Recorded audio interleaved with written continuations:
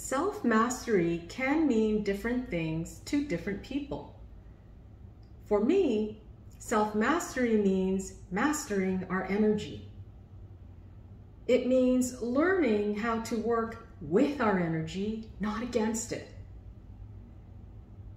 Now, in order to learn how to work with our energy, we first have to understand it.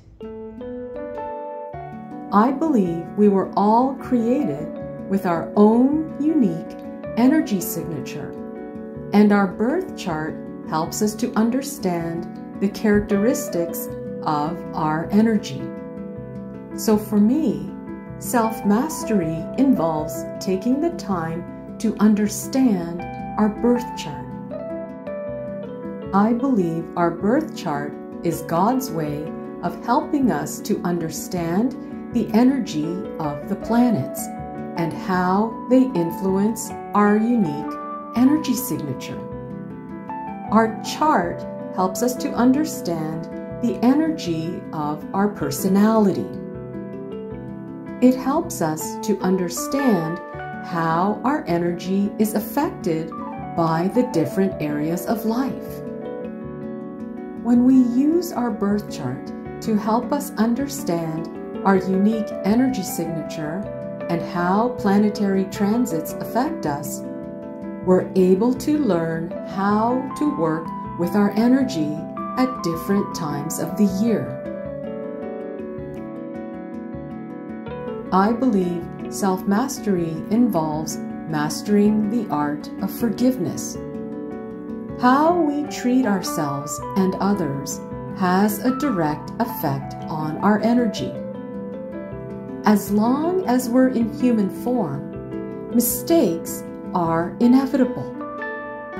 And when we're unable to forgive ourselves and others, we continue to carry the negative energy.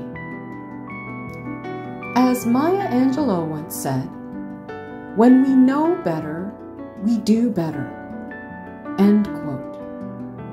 We all make mistakes, but dwelling on past mistakes will continue to affect our energy as if it's happening over and over and over again, because it is.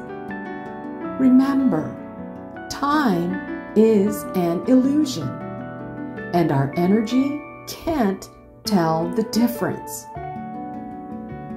I believe self-mastery involves learning how to pause. There's power in learning how to pause. As long as we're in human form, emotions are part of our experience. And learning how to manage our emotions are one of the ways we can master our energy. I'm sure we've all had the experience of getting caught up in the moment, and the energy driving our reaction caused us to say and do things we later regretted. Pausing, on the other hand, will help us to diffuse our negative energy. And this can be accomplished in many ways. Going for a walk,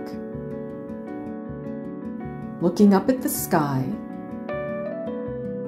or simply taking a few deep breaths are just some examples. Another way we can pause is by writing or recording our response. This method allows us to see ourselves from a third-person perspective, so we can determine if our response is truly accurate. Pausing is powerful as it gives us a chance to calm down and transmute our energy.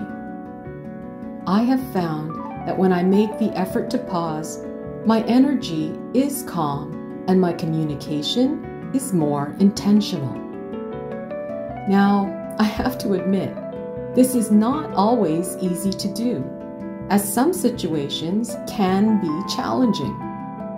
Needless to say, it's an ongoing process for me, but the results are well worth the effort.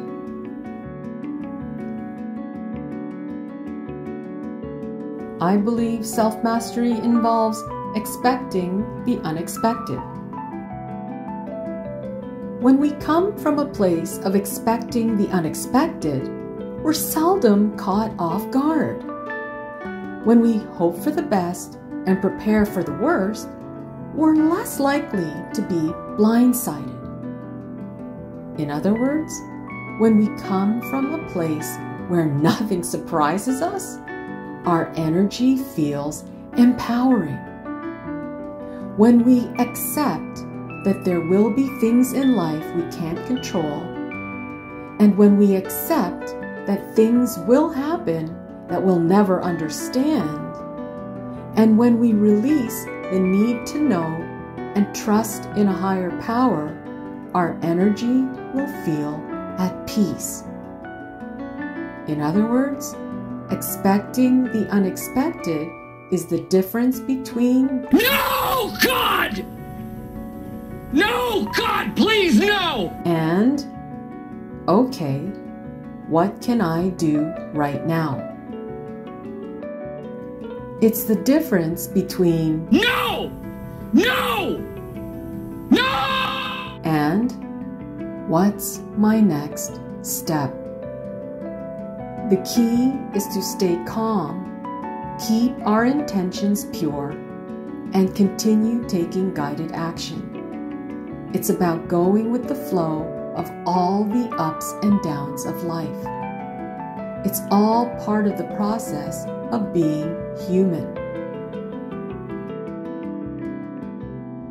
See, I believe no one is exempt from the process of life, or what I personally refer to as the contract. I believe no one is exempt from challenges and struggle. It's all part of the process. However, we do get to decide how we're going to handle it.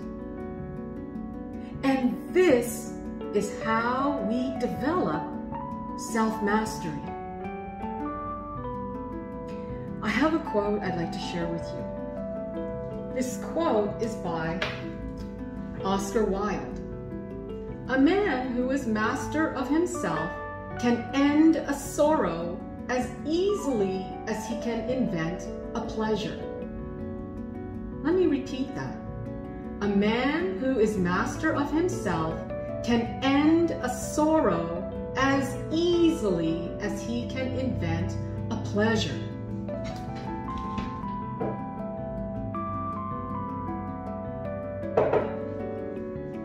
See, I really believe it's that simple. Well, this is all I have for today. Thanks so much for joining me. And if you have any questions or you'd simply like to connect, feel free to do so through my personal email. I've listed it in the description below. Until we meet again, be safe and make sure to keep paying attention to your karma. It's our greatest teacher.